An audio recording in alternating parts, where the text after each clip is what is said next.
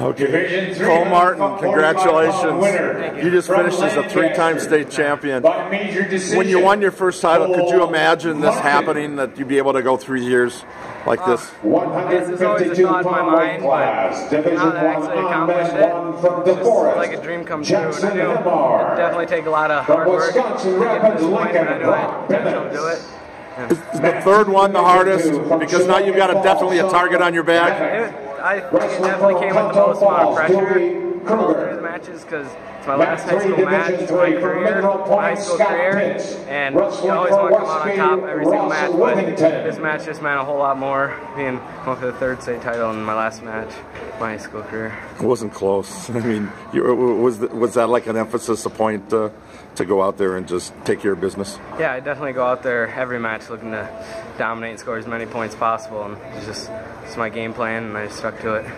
You got some company here, Lancaster.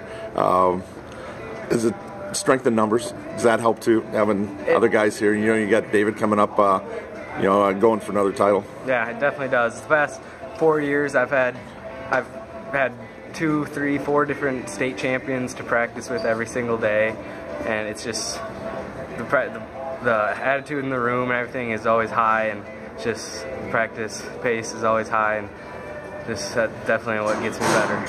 First person, you had to go run and give a hug to up in the stands, Mom. Yep, Mom. And getting you to practices and stuff over the years. And well, I guess my dad, he's the coach, and he was the first one technically, but up in the stands. But up there with the family. I mean, the mom behind the scenes, just like the dad. Yeah. I mean, to have a wrestling family, how cool is it?